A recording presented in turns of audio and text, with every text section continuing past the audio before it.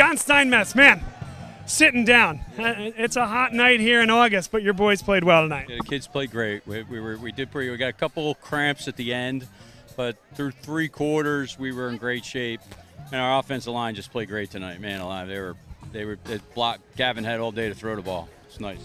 Some of the best LaSalle teams that I've remembered are ones that are led by a senior-laden line, and here it is here today. 2015. That's one example, but a couple of 2008. Yeah, so yeah, these guys are good. Well, I mean, they played well. We'll see how good we are as we go. We got a couple tough games coming up. So toughest schedule without getting on a plane, though. That comes with the territory, John. Yeah, thanks. Yeah, exactly. Yeah, no, we're looking for. I mean, Malvern's going to be big. It's going to be really tough. So can't wait to get to Ocean City and play down. That'll be a lot of fun. So the underclassmen skill players really stuck out to us tonight. In addition to being protected by that senior-laden offensive line, Gavin, Joey, JP. I'm missing guys as well.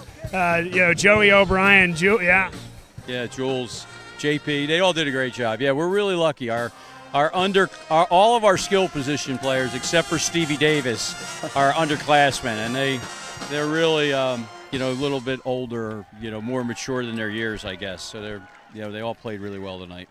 So. And I know you're a defensive guy, so you can't leave without saying something about those guys, holding them to just 3. And oh, by the way, it has to be a 44-yard field goal to get them on the board. I would say we were resilient tonight. We weren't real good. We kind of, they kind of ran the ball on us, and we had a couple of breakdowns, alignment and assignment stuff. So we got plenty to work on next week, which will be good. But at the end of the day, no touchdowns is a pretty good night's work against the North Penn team. I don't care how young they are; they're always really good. So it was good night work for those guys.